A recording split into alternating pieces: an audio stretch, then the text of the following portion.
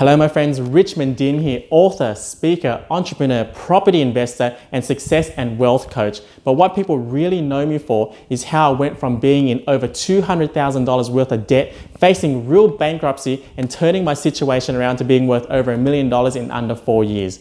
Now today I'm going to share with you why the rich get richer and why the poor stay poor, and I'm going to explain it to you using the success cycle. Now all the results you have in your life right now, whether it be in your health, your relationships, your finances, everything that you have in your life right now is a direct correlation of you taking action to get that result. Now, I love the law of attraction. However, the law of attraction alone does not work if you do not take action to get the result that you're after. Now, all your actions are preceded by you having to make a decision to take action. Now, there's two types of decisions that you'll ever have to make.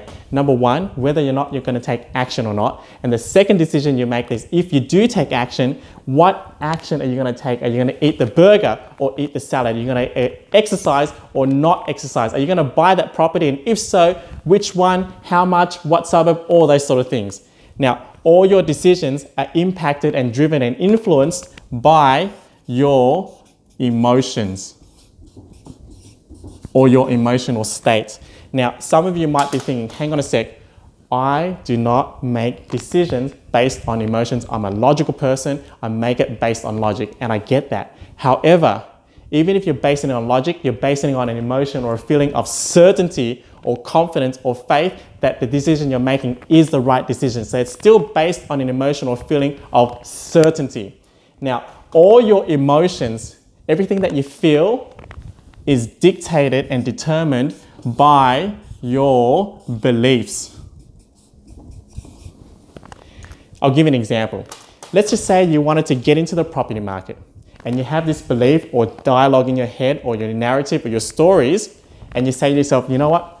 I can do this. I can find a way. It will work out. I am good enough. I'm smart enough. I'm resourceful enough. Whatever that story is, that positive story, guess what happens? It leads to you generating an emotion called confidence, faith, trust, certainty, passion, excitement, motivation, and that allows you to make a positive decision, to take positive action, to buy the right property, to get that result, and you start making money from that property. Next minute, you know, it reinforces your belief and you say to yourself, see, I told you it was good. I told you I was okay. I told you I could do it.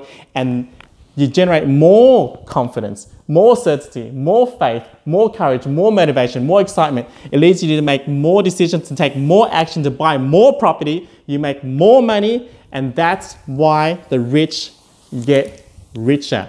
Now, if you have the opposing thoughts or beliefs or stories in your mind that says, you know what, I can't do this. I can't find a way. I'm not good enough. I'm not smart enough. I'm not like them. It won't work for me. Guess what happens? You generate an emotion called stress, overwhelm, doubt, fear, tension, nervousness, whatever you want to call it, that allows you to make poor decisions or a decision to make no action or take poor actions to get poor results. And then it further enhances your beliefs and you say, see, I told you it wouldn't work. See, I told you I wasn't good enough. And now the story generates more emotions of stress, doubt, overwhelm, lack of confidence. You make poorer decisions, you take poor action or no action, you get poor results, and the cycle continues. That's why the poor stay poor. Now, watch this. Your current financial situation, how much money you have in your bank account, how much income you earn, your current net worth is all directly correlated to your beliefs around money. It all starts with your beliefs. Think and Grow Rich is the highest selling wealth creation book of all time. Over 100 million copies sold. Think and Grow Rich is the highest selling wealth creation book of all time because your current financial situation all starts with your way of thinking and your beliefs around this thing called money. Now, when I got that, when it really clicked inside of me, that's how I managed to turn my financial situation around. That's how I managed to build a multi-six-figure, profitable coaching business in under 12 months. And that's how I managed to help my clients achieve anywhere between a 30 to 200% increase in their income in under 12 months.